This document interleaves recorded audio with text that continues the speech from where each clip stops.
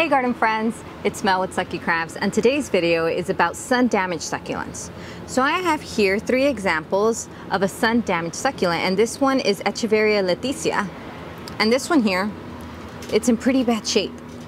So it started to stretch, and then I put it in direct sun when it wasn't supposed to because I didn't acclimate it. This plant here, or all of them actually, all these 3, they came from a shade house.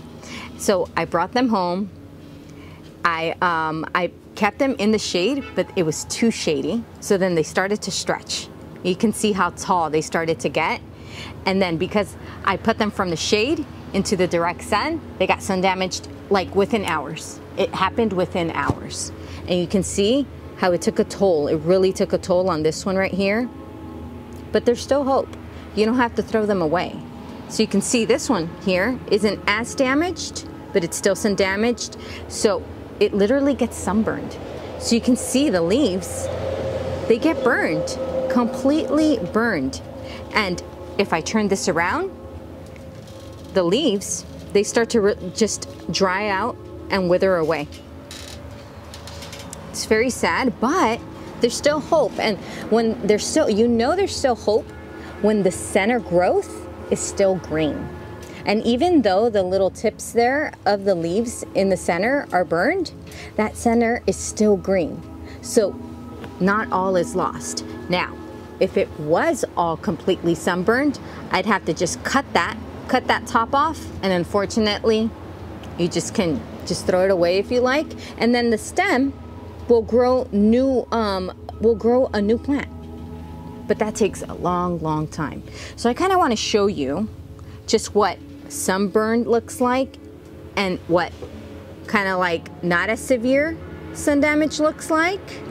And then this one, you can see how it's still sunburned, but the middle growth is still green, and how it's kind of supposed to look. So big difference, right? If I kind of put these together, there's a big difference. Even though this one is still a little stretched, it's still growing nice and healthy. And it even has a pup right over there.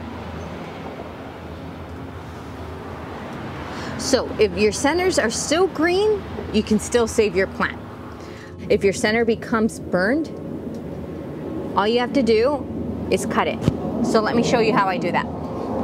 Just gonna fill up a little planter here with succulent soil. I'm gonna grab a scissor,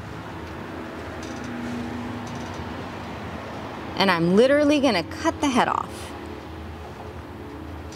Just like that. I'm gonna take these leaves off just so I can create a stem. Just like that. And I'm just gonna replant it. Just like that. And it'll start growing new again, new and healthy again. And out of this top right here, you'll get more pups because they just keep producing. Because the stem there, it isn't sunburned. It's still a healthy stem. It was the leaves that got sunburned, but the stem is still gonna produce. So if I keep watering this like I normally do, it'll produce a little pup there. And I have an example here. This is one that I beheaded a month ago. And the pups were there, but they weren't as big.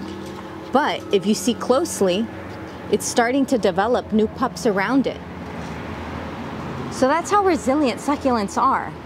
They can get sunburned, they can be overwatered, but with the right proper care, they can just regrow again. And that's amazing. And that's why, one of the reasons why I love succulents. So that's the end of the video. I hope that you learned something new, or that you can go and save one of those succulents that is severely sun damaged, and there's still hope. So until next time. Bye, garden friends. Well, while I tend to my garden, why don't you subscribe so we can keep in touch?